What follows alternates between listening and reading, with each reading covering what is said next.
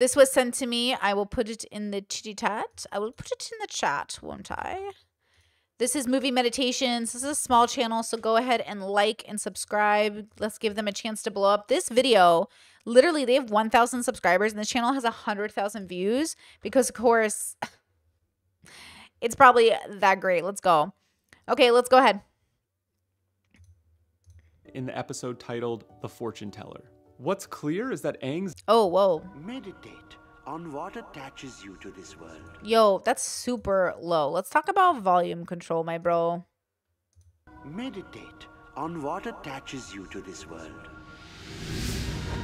You've probably heard of the show Avatar: The Last Airbender. I have. But did you know it's the 7th highest rated show of all time on IMDb? It should Not be. the 7th highest rated animated show of all time, but the 7th highest rated show of all As it should be. It is a yearly watch. You need to watch this show through and through every year just to stay based. time. So why is the show so highly rated? Well, many factors. The superb world building, the captivating character development, the beautiful music, and many other factors.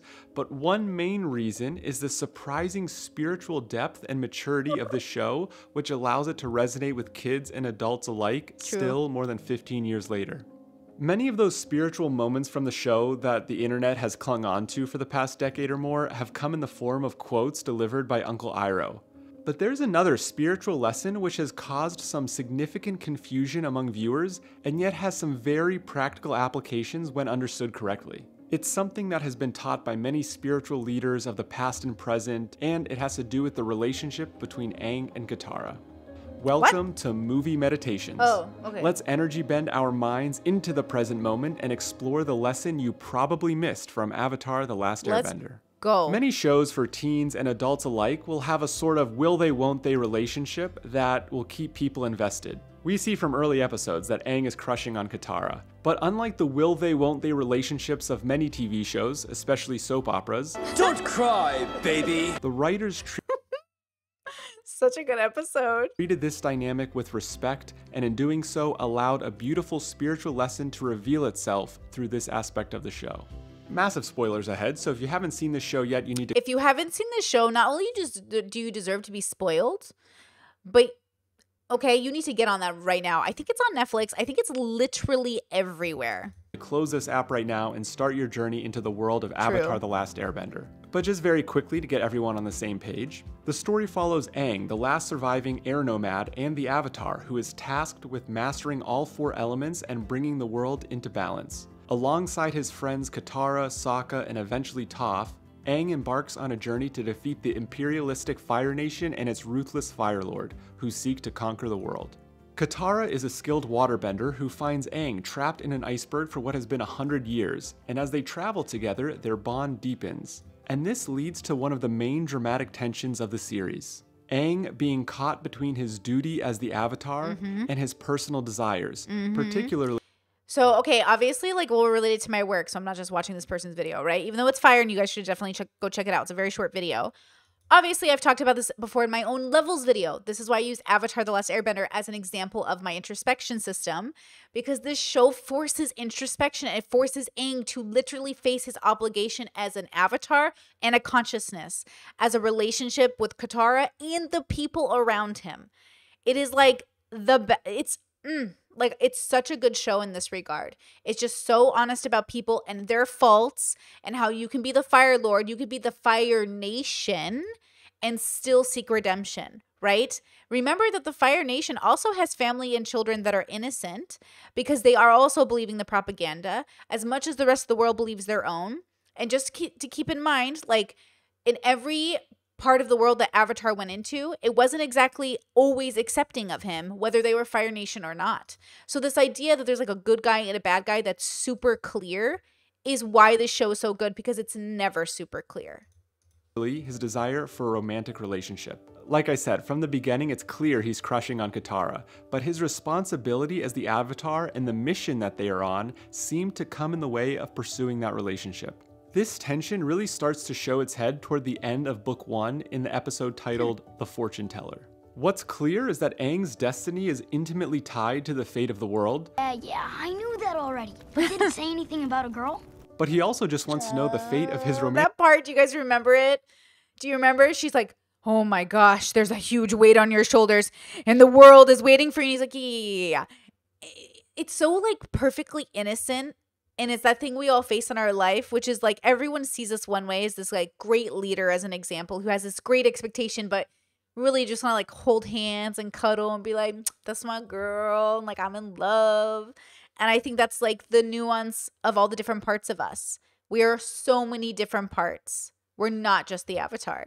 Romantic life. The more Aang hankers for his romantic feelings to be reciprocated, the more he becomes out of alignment with himself and even pushes Katara away. And we see this pattern play out several times in the series.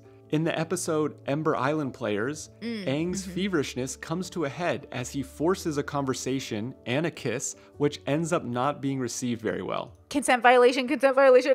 But the episode that really dives into this conflict head on is one of my favorite television episodes of all time. At the end of the second season, there's an episode titled The Guru.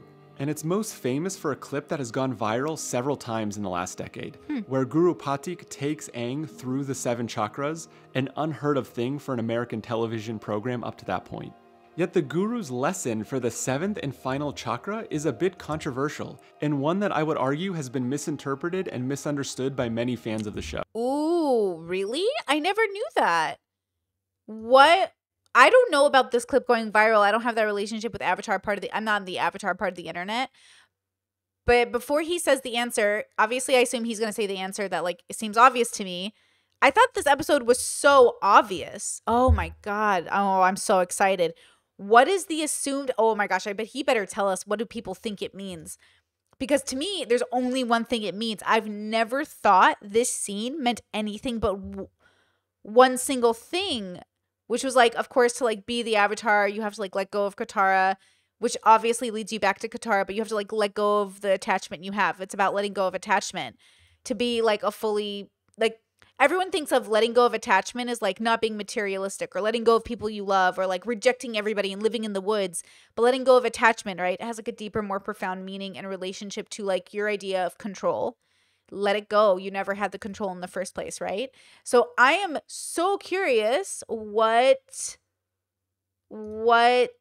people thought it meant. Guru Patik tells Aang that he needs to let go of his worldly attachment of Katara if he wants to unlock control of the Avatar state. Aang is surprised and disturbed by this. What? Why would I let go of Katara? He reluctantly agrees, but then his expanded consciousness taps into Katara being in trouble and he goes to save her, foregoing unlocking the Avatar state. Later, with Iroh, Aang reflects on if this was a wise decision or not, and Iroh suggests that it was probably the right call. I think you are very wise to choose happiness and love. So what's the deal here? Was the Guru misleading Aang? Was Iroh right? Why did Aang need to let go of Katara? 3 chakras ago, that was a good thing. Well, the nuance that I didn't understand at the time of first watching this show, before my exploration into yoga, spirituality, and the nature of the mind, is that Guru Patik isn't saying Aang needs to let go of Katara as in never see her again or stop his feelings for her, but that he needs to let go of his mental attachment or his feverishness towards her. It's a subtle distinction, and one that not only has caused confusions for viewers of the show, but one that has caused confusion for spiritual seekers from time immemorial. One way we can look at this is Guru Patik is asking Aang Okay, this is, I gotta ask, because I grew up religious, and this is a common thing in Catholicism. You give it up to the Lord. Like, this is very, very common thinking in religion, at least in Catholicism. Like, I was taught as a child to give up my struggles, my anxieties, my sense of control to the Lord. Like, I was taught from a young age to let go. But of course, we hold on to feelings, we hold on to anger. Like, there's whole parables about this. So that's so interesting that people, even as a child, we knew this. Like, we were, of course, when you grow up, it's a beautiful lesson. Like, it gave me some, I'm so sorry. I'm going to say this out loud, but I don't even mean it to sound the way it is. I do not understand what normies are doing when they're watching things. Like, what are you guys doing? Like, what are people doing? Maybe my religious bubble just gave me so much introspective tools that I never realized that that's why people don't really en masse maybe relate to the journey. Because if you're watching Avatar, and I watch the show, we watch the show as a family every year with my parents, but none of us ever went into the fandom. So I don't know what people are saying about it, literally. Are they literally watching this episode and not getting it? We would talk about it with my parents. We would sit around. We would, talk about like, oh, what is he trying to symbolize? You know what I mean? That is so interesting. It's very interesting. Yeah, it's not an easy concept to truly understand. Interesting. I feel like it's out of character for Uncle Iroh to not understand that. Well, I think what Uncle Iroh is telling him, because Uncle Iroh is not a 5. The Guru's a 5, right? So the Guru is like 5+, let's say. Iroh isn't a 5 till Korra. So at that moment, Iroh didn't understand. He didn't have the wisdom yet. That's why I argue that Iroh's not a 5 till Korra. Because Iroh did not understand. He had to let go of Zuko and his harboring for Zuko. He had to go through his whole journey of introspection. Again, refer to my levels in the description if you guys want to see how I feel about Avatar and Iroh. But I personally feel like Iroh couldn't have given him that advice. Iroh gave him a very 2 advice in that moment because that's what he had a relationship with, because Iroh was in his own journey at the time. So that makes sense. Iroh and the Guru are completely different introspective spaces at the time. The Guru is giving him like the real answers, and Iroh's giving him the bubble answer, which is the best one he could give at the time, right? Let me see. Like, you understand, but not to your core. I think that's true. I think as a child, I definitely understood the concept, but I think I got to it faster as an adult, or it made sense to me. Maybe it made sense through the show though. Like, I never misunderstood it from the show. I didn't know how to do it though. Like, that was different. I knew what it was, but I didn't know how to do it until later.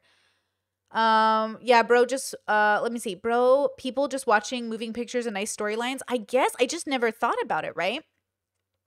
Brittany a 5 as a kid? No, I was not. Absolutely not. When I first watched, when I was 8 or 9, I really couldn't wrap my head around it. I was never religious in that way. Fair. And they said, even in Christian circles, I see people can give it up to the Lord, but not extrapolate or use it for other earthly connections. It doesn't click for many. I think that's true. Yeah, you're right. I observed that as well. So what would be Iroh's answer at that time if he was a 5? Similar to the Guru. Similar. He would have said to let it go. He would have said, in that moment, you did what was best. Okay, as a 5 to Aang, he would have said, you did what you thought was best in the moment, and now you have to reflect and decide, did it lead you to your ultimate path, or did it take you on a side journey for a moment? And the truth is it took Aang on a side journey for a moment, and Aang still has to realign himself. So the truth is that Aang did make the wrong decision, but there is no wrong decision, right? There's only the decision the consciousness makes in the moment. So there is no wrong decision. There's just the decision, right? And now he can realign, find himself the way he was supposed to. He had to it's time for you to look inwards. Like, he had to make that decision. But I don't think Iroh would have scolded him or something. You know what I mean? To let go of the specific conditions that he is holding onto in his mind for love to exist or to be expressed. Okay, hear me out. At that point, Aang believes he will be in lack if he doesn't get to be with Katara. If she's not his partner, if they don't get to be together, he will be unhappy, incomplete, and not in love. Guru Patik needs to eliminate this seed of lack from his consciousness in— Oh my God, this is not perfectly aligned with what I've been saying. If you are still stuck on the narrative that you need a partner to be happy, you haven't let go. If you are still stuck on the idea that you need a Ferrari to be happy, you have not let go. If you are still stuck on happiness instead of joy, you have not let go. You don't have to let go. You can hold on. You can hold on until it literally kills you. You can hold on until your depression consumes you. You can hold on as long as you would like. But you can also let go at any moment when you're ready. No rush. But I recommend you do it now. But no rush. Order for him to unlock his highest potential. And it makes sense that for Aang to reach his full spiritual awakening, as represented by being able to access the avatar state, that he would need to see things from a higher perspective, a perspective where he is in full connection to all of the elements and all of the cosmic energy. And which is why I said, I don't know if I said this in my levels video, but even his other avatar states weren't necessarily 5s. Like Kyoshi, not a 5, bro, right? Like, even the other avatar states couldn't get there. They couldn't give him the advice of a 5. They all gave him the advice of 2s. And then Aang himself, maybe Aang is the first avatar to reach 5. In such a perspective, there can be no lack, no ignorance. To connect with the unlimited cosmic power, it makes sense that he has to move beyond the finite nature of a mindset which implies separateness. Greatest illusion of this world is the illusion of separation. And move into a space of infinity. This is in alignment with deep spiritual wisdom of masters of the past and present. In the New Testament, Jesus says as much in Matthew chapter 6, verses 25 through 30, where he instructs us not to worry and be feverish about how things will turn out, and instead first seek the kingdom of God and righteousness, and then all good things will come to you. And when we tap into that knowledge, when we learn to drop our anxieties, our feverishness, then not only will we attract the right people into our life, romantic or otherwise, but more than that, we can reach our highest potential, tap into the immense wisdom and power deep within us, just like Aang. So how can we tap into this experience of dropping the worries and anxieties and internal lack, and instead feel that connection to the source of love and power that we are, that kingdom of God that Jesus refers to? Breathing and meditation is a very practical path to feeling this connection, not just intellectually, but experientially. To unlock your full potential, to eliminate the feelings of lack, follow the path of Aang. Breathe, meditate, and do service. If you do these things, then I promise that you will feel that abundance, that connection, and that deep love start to move through you regardless of the circumstances and situations around you. But I'm curious, leave a comment below to let me know if you're already an avid meditator, just starting out, not interested at all, or anywhere in between. Looking forward to hearing from you, and I hope this is enough for you to meditate on. Until next time. Love it. Let's leave comments. Great video. Guys, go leave a comment, and where's a heart emoji? Thank you. Let's put this sparkly emoji. Boom. Okay, I liked it. I commented it. Did you guys see the link? Great video. So good. Simple, short, to the point. Didn't realize, and again, I'm blinded like everybody else. I really don't know what I was raised with that separates me from other people at all times. I'm never really sure, you know? So when I sit there and I think, oh, yes, like, give it to God, separate the consciousness, let go of worldly things, be one with the spirit. Like, my brain's like, And of course, like I said, I didn't know how to do it. I just knew that I was supposed to. But I never thought of somebody watching Avatar not understanding. I never thought they literally thought like Aang that I'd have to let go of Katara. I never processed that. I thought it was so obvious, even the way the show was written. I thought it was so obvious. You know what I'm saying? So I love the idea that the fandom was like, what? Nero says it's hard to let go having OCD, which forces me to do the opposite. Well, good news is I know people with like pretty severe OCD, and they're actually very introspective and they do it very well. But it's a learned skill, right? You have to learn how to do it. But that's the irony. I can't let go. I have OCD. It's hard to do it because I have OCD. That's your chain. You've built it, you named it, and you dubbed it. You literally said, I'm going to call this thing something. I'm going to call it OCD, which is real. But you've dubbed your OCD the reason why. And then introspection is asking your question, is it really the OCD, or is it you yourself? Because I separate those things. I don't think people are their OCD. I think people have OCD in the same way that I'm not my borderline. I have borderline. So the question is there a version of your brain that knows how to be, your consciousness, not your brain even, your consciousness, that knows how to be, that isn't having a relationship with your OCD in that moment? And that's the question. Now, again, I don't have OCD. One of my former callers did, and they and I would go back and forth constantly about introspection and philosophy, and they were very good at eventually they did it, I think, I would say before they even started calling me, though I'm not sure. You'd have to ask them. But I feel like they're very good at knowing their consciousness, you know?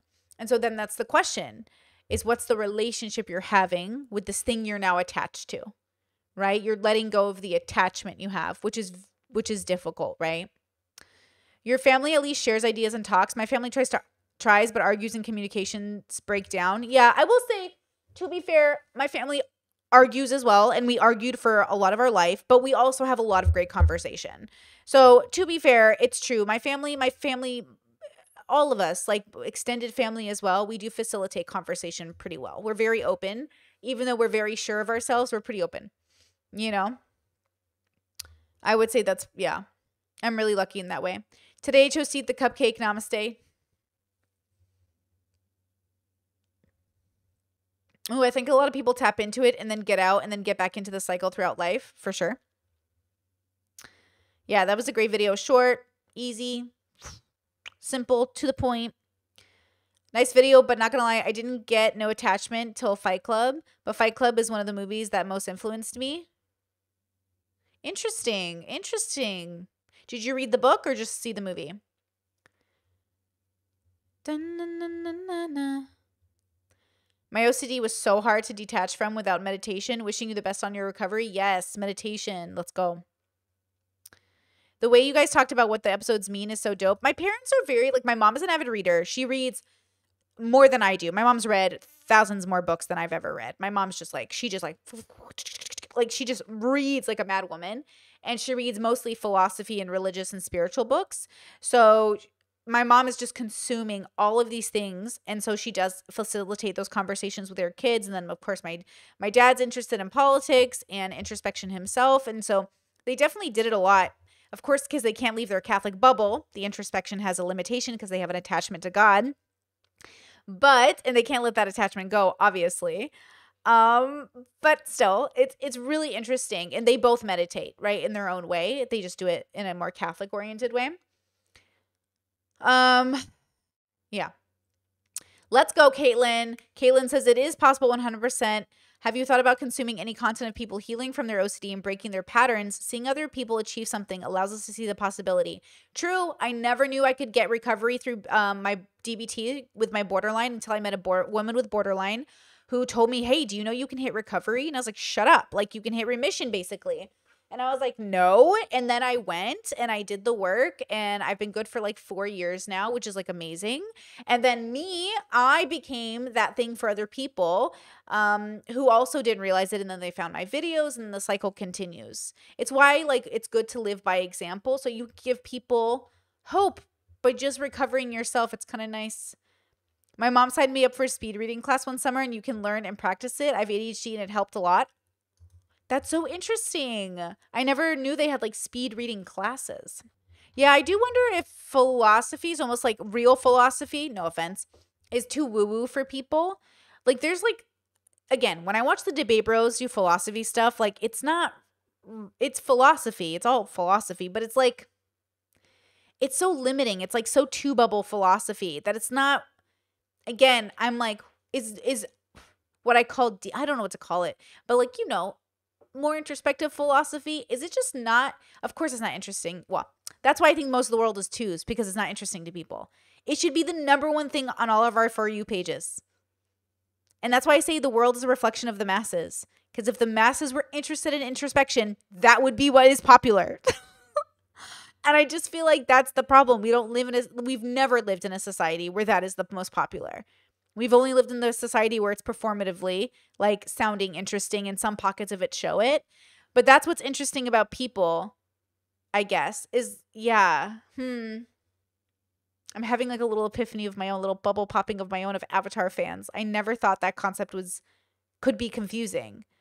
Because they say it so clearly in the show that Aang is confused, and therefore he is the one who's obviously making the mistake. So if you're thinking like Aang, you're making the mistake. But then the audience didn't understand it because they didn't even understand they were in the cycle of the mistake, because they didn't even have the concept or relationship with the idea of letting go of attachment. Beautiful. I love bubbles. I love them all. I love the bubbles. I love them so much. Philosophy is highly metaphysical, so it's hard for people that only have a relationship with material reality to tap into it or allow themselves to, since they don't have much of a reference point. That's true. Which is so ironic, because one of the criticisms that I get from philosophy fans is like, why is Brittany talking about philosophy? None of this is philosophy. Like, this isn't philosophy. She didn't even reference like some of the basic philosophies. Like, why isn't she talking about stoicism in a deep, profound way? And why isn't she talking about this and this and this? And I'm like, that's so funny, because you jump into other philosophy circles and they're like, oh yeah, that's like a philosophy channel. They're talking about life and introspection and self-help and growth. We all have even a different relationship with the word in like philosophy, which is so interesting to me. So yeah. Okay, let's go ahead and hop into the next video. That video was great. Please go like and subscribe to the movie Meditations. It's a pretty cool title, you know. And this video got a lot of views, bro. It only came out 8 days ago. So go check that out. I linked it in the chat. Stuck in my head, in real life I'm in bed, my belly's being fed and I'm okay, I'm just fine, yet all I do is whine, not to you in my mind, cause I know I don't make sense, I've been nothing but blessed, so why's my life a mess, please tell me, cause I'm sick of thinking, yeah, I'm sick of reaching out for the truth and living life as a fool. Dun, da, da, da, da,